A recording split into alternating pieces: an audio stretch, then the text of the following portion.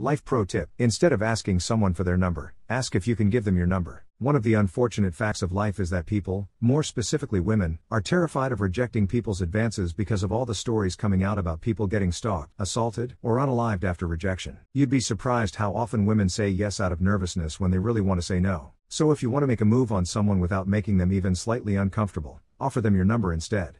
Think about it: if they're uninterested, they don't have to feel the pressure of rejecting you, and they no longer have to worry about some creepy stranger having their phone number. The ball is in their court. If they text you, there's at least some slight interest and it's game on. If you don't hear from them after a week, message received, on to the next. It's very little if any pressure on both ends, and makes rejection a much less nerve-wracking experience.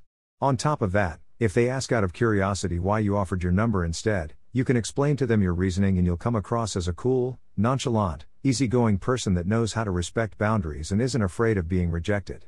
This will probably make them feel much safer around you and want to hang out with you more.